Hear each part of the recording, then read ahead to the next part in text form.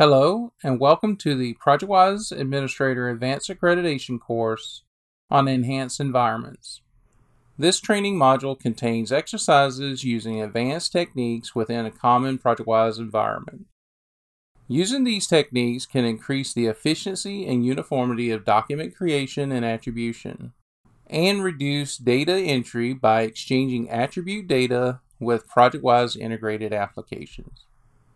During this course, you will learn how to create an attribute lookup table, how to organize and populate the data, how best to maintain the data using Excel import tool. As shown in the video clip, lookup tables are attributed documents organized in ProjectWise folders containing standardized values to be entered in document attributes. During this section of the course, you'll learn how to create a dynamic attribute using SQL statements, how to create a dynamic attribute using SQL stored procedures, how to set the triggered attributes. As demonstrated in the clip, the document creation wizard uses dynamic attributes to populate the section options for each attribute, and triggered attributes are used to limit the selection set based on the previously selected values. ProjectWise administrators can use dynamic and triggered attributes to ensure the correct data is collected using the lookup table data. Dynamic attributes are attributes with value lists driven by lookup tables or previously entered values. And triggered attributes are the attributes containing the value that influences the dynamic attribute value list content. During this section of the course, you'll learn how to create a document code in an environment, how to create allow, forbidden, and reserve code restrictions. The creation of an environment document code, a combination of attribute fields with separator characters, provides a way to uniquely identify documents within an environment. ProjectWise administrators will learn how to create and restrict the use of specific document code combinations for groups of documents.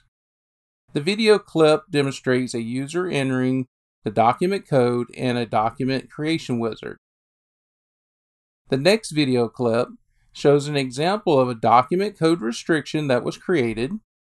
This forbidden restriction prevents serial numbers 1000 through 2000 from being used with a specific combination of document code parts. This allows the ProjectWise administrator the ability to reserve specific serial numbers for specific document codes. This video clip shows the behavior the wizard presents to the user when a code violation occurs. During the last section of the course, you'll learn how to enable attribute exchange tables and set the behavior actions, how to build attribute exchange or title block tables for the following integrated applications: Microsoft Office products, MicroStation, and AutoCAD. In this video clip, the user has opened an Excel file but has decided to change the document name in ProjectWise. Without attribute exchange, the user would have to manually edit every location in the document name was referenced. With attribute exchange enabled, the user can automatically update all ProjectWise attribute links. The attribute exchange feature links text fields in supported application documents with attributed values stored in ProjectWise. The exchange works bidirectional, meaning the attribute data stored in ProjectWise can populate the document text values, or the attribute data stored in ProjectWise can be updated from the open document. As mentioned before, this course will be divided into these short instructional videos covering each topic. Thank you.